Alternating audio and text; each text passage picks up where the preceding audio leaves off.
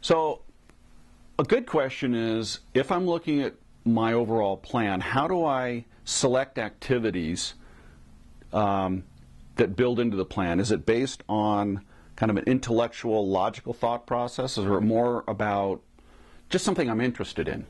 That's the next piece I have.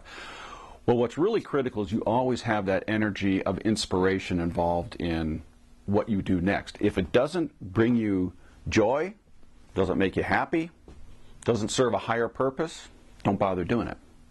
If this is a rule we apply to life, then we wouldn't be down a bunch of dead ends trying to just do things because we think that's the right thing.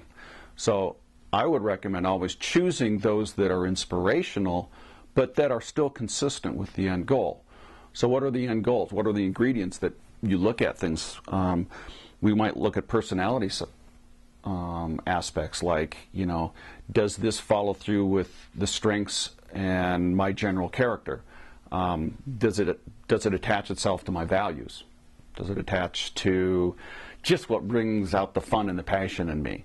So in choosing things, you choose those that uplift your energy. So let's just say that your emotional energy is around a 5, and then all of a sudden you get this idea like, I think I'd like to go try this project. If it goes up to a 10 and it is consistent with the plan, good move, go for it. But if you look at it and you go, yeah, that might be okay, and it goes, I go from a 5 to a 6 in my excitement level, doesn't have enough juice in it, don't bother doing it.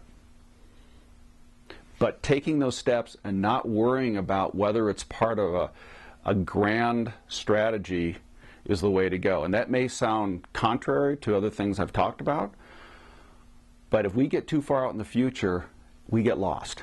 We got to make sure we're really balancing the here and now with a good plan so that we're staying kind of present and creative about what we do instead of jumping out there and working light years ahead of time, because that's not a valid approach for life. It doesn't exist.